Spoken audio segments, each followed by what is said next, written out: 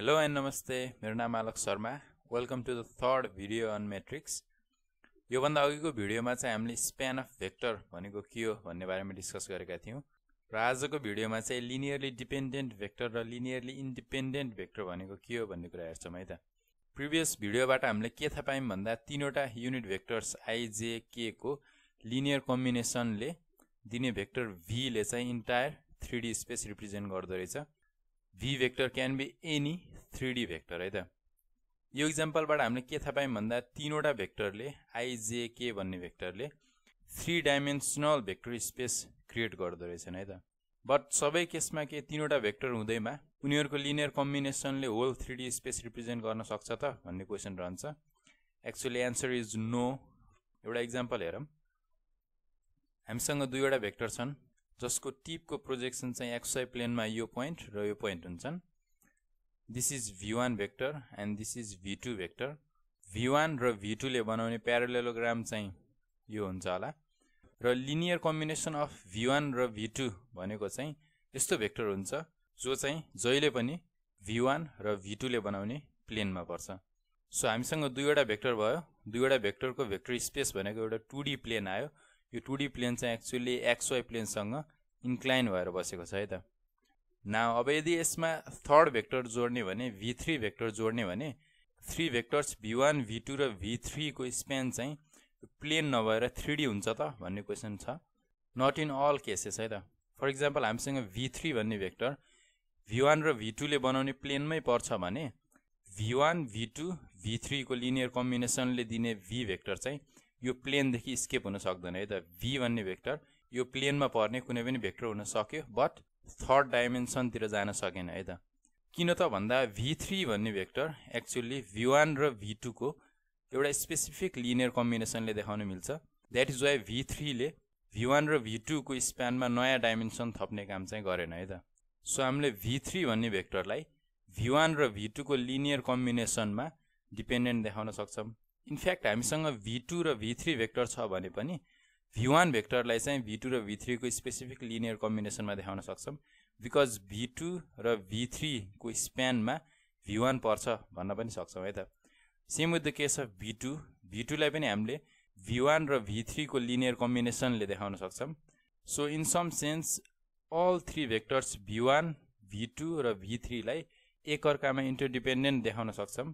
One vector can be represented by linear combination of the remaining other vectors है त. त्यही भएर v1 v2 v3 लाई हामीले linearly dependent vectors भन्छौं है त. So in a complete sense linearly dependent भेक्टरलाई define गर्न पर्यो भने हामीले त्यस्तो भेक्टरहरुलाई linearly dependent vectors भन्छौं if at least one भेक्टरलाई चाहिँ as a linear combination of other remaining vectors देखाउन मिल्छ है त. These are the two examples of linearly dependent vectors. यो चाहिँ हामीले भर्खर हेरेको एक्जाम्पल जस्तै भयो. तीनवटा भेक्टर यदि एउटै प्लेनमा पर्छन् भने they are linearly dependent vectors. Each 3 भेक्टर्सलाई चाहिँ specific linear combination of other 2 भेक्टर्समा represent गर्न मिल्छ.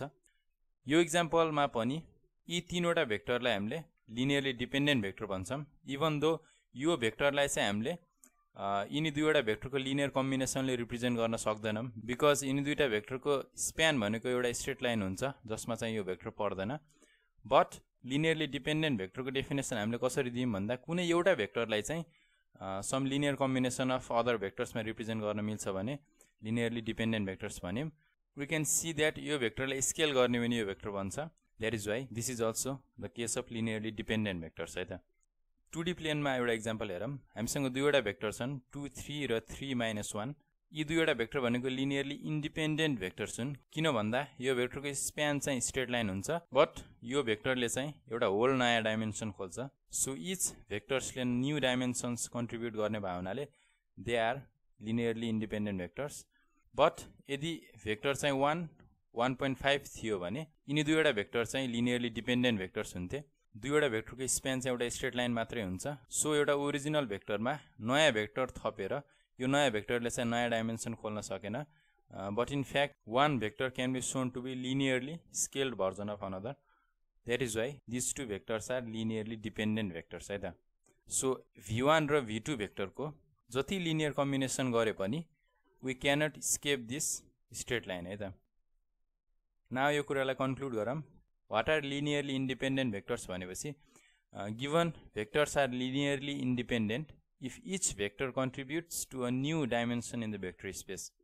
यदि यो केस छ भनेपछि हामीले कुनै पनि एउटा भेक्टरलाई linear combination of another vector देखाउन सक्दैनौं बिकज त्यो भेक्टरले चाहिँ होल न्यू डाइमेन्सन थप्ने काम गरेको हुन्छ.